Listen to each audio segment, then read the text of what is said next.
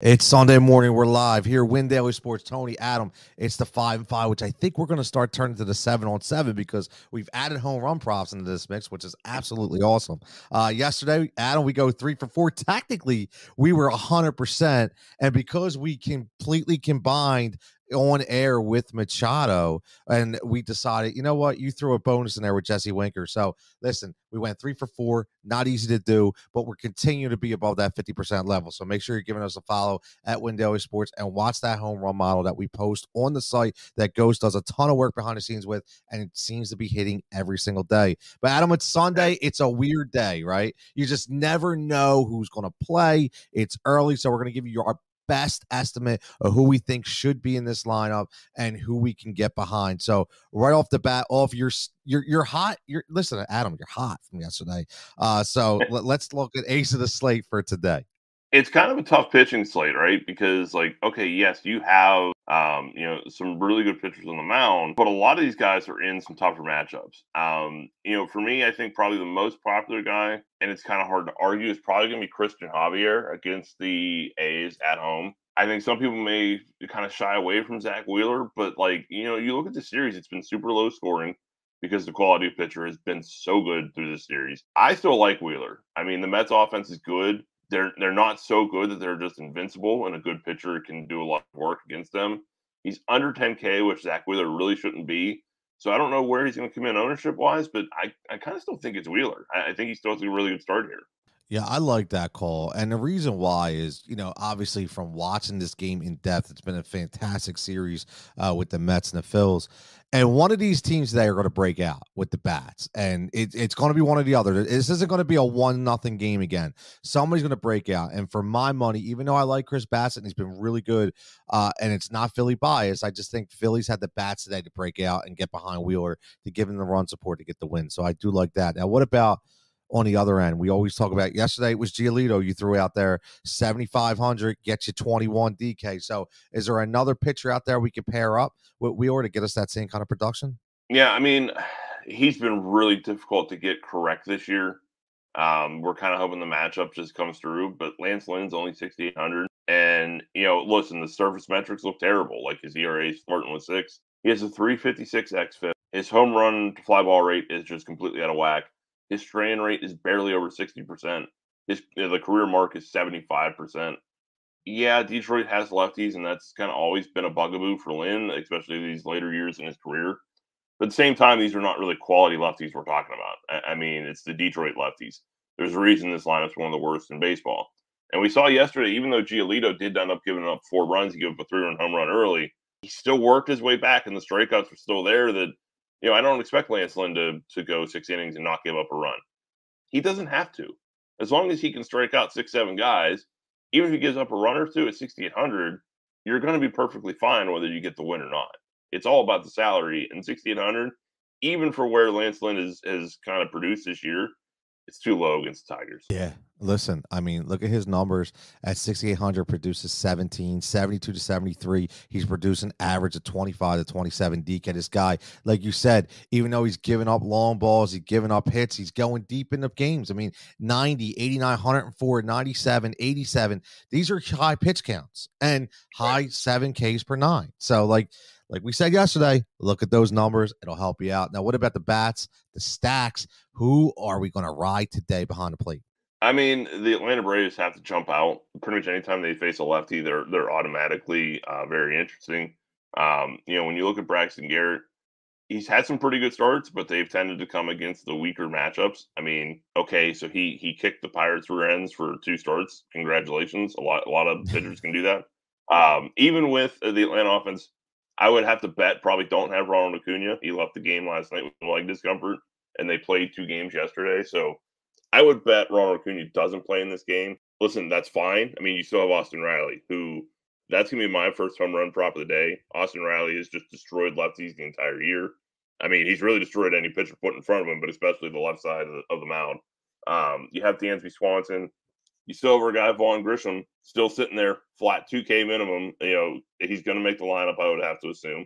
Another 19 DK last night.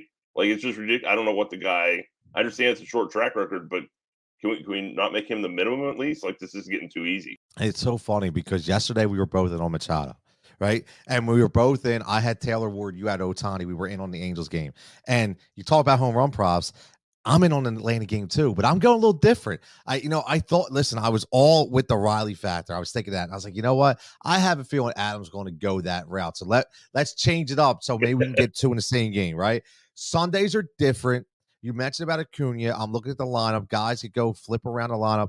I'm going to go. I know it's lefty against lefty here, but I'm going to go with Michael Harris. And again, I like this kid. I really do. I like the way that he could get thrown into pressure situations and he can still produce in a big time environment on a team that's winning ball games and in a pennant race. I do like that. So again, I looked at the Garrett connection. I looked at him giving up a lot of home runs. I given a lot of good barrel on ball hits. So I'm going to go Michael Harris. You're going to go Austin Riley. Let's see if we can go 2 for 2 for home run props in Atlanta. Now, what about sneaky stacks? Yesterday, talked about Houston, talked about San Francisco. Still had, Houston blew up. San Francisco had guys that blew up.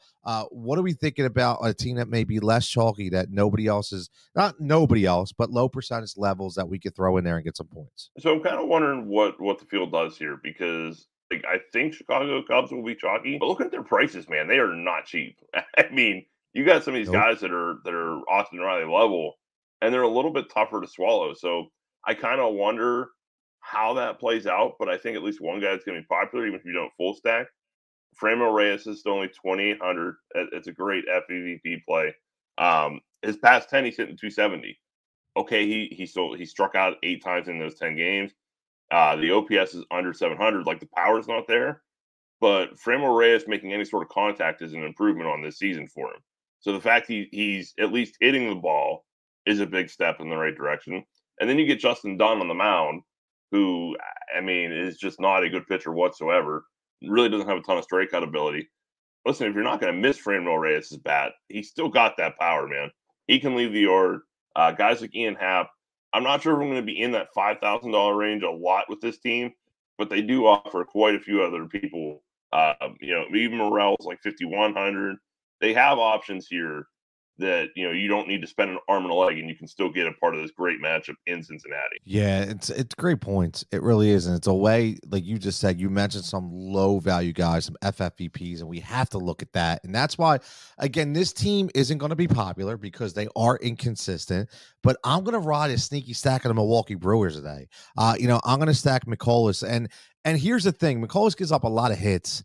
And even though this team's not throwing out a ton of dingers, they are getting on base, and they have some guys like you just mentioned in your play, the same as me, like guys like Colt Wong, Urias at 3,700, and my FFVP is going to be Tyrone Taylor. Again, this is another kid that's got positive point production. He's almost been with that FFVP cash line, but he's showing that he can get behind the plate and do some damage. So I do like the Milwaukee Brewers today, and that's going to be my second home run prop because McCullers is 3 home runs in 3 starts, 4 home runs, or 3 home runs in 3 starts against Milwaukee, 4 home runs in his last 5. So I'm going to go with the little guy. I'm going to go Rowdy Tellez to go yard today in St. Louis Stadium. Adam, we talked about some bats. We talked about value.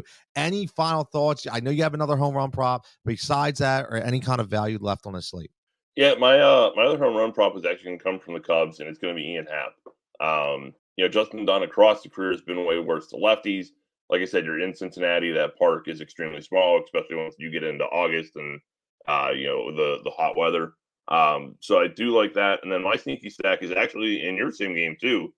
We were definitely on the same page this morning. Aaron Ashby is really, really talented, but he has also really struggled through a lot of his innings as a starter. He can typically get to the lineup once, and then it kind of goes south for him.